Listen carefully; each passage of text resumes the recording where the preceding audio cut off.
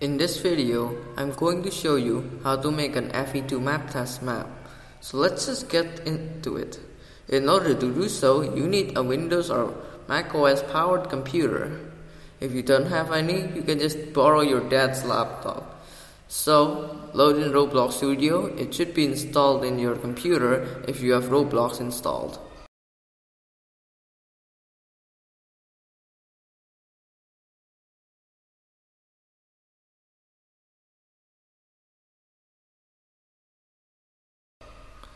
Load in the base plate, and you need to get the FE2 map making kit in order to get started making a map.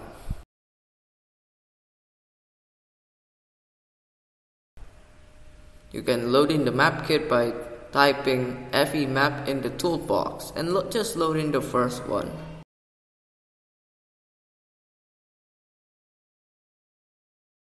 Before you add any gameplay design and all that, I recommend adding the background music. It will help you make the map sync or maybe fit into the music. Recommend it like listening to the music a billion times. Now, a lot of people ask me this, but how do I whitelist my FE2 map? It's pretty simple though, but it's kinda complicated for some people, so yeah, I'm just gonna show you how. First, you select everything in the map which is related to the map, right click it, and click Publish to Roblox. Then you want to create a new one, and then give it a name. And make sure you tick Allow Copying, so that way it can be whitelisted. Now, for the whitelisting process, the whitelisting in FE2 Map Test won't work anymore as Lazy Blocks is lazy because of the model buying delay. So, what happened with the whitelisting system in FE2 Map Test? Good question. So, Roblox has actually done something different with how a player can purchase free models. And the way the whitelisting process worked was that this music's really loud for me, hold on. The way it worked is that I just had a whitelist queue and the game just sent me request after request of buying a map. As if you were buying a game pass, you know, that little middle window that comes up. It uses the same system, but they introduced a cooldown to it recently with purchasing models, so I could go ahead previously and just spam buying, adding maps to my inventory to allow it to be used in FE2 2 Map Test. Yeah, that had no issue. 200 maps per queue, easy. I could get that done in about 5 or 10 minutes ago.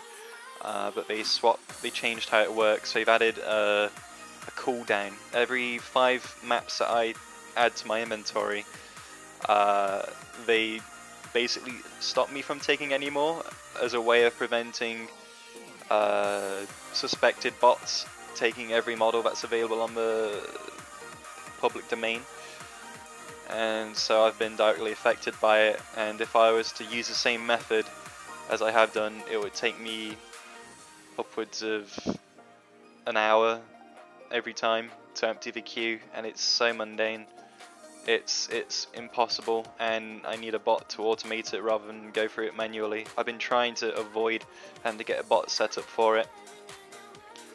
So, yeah.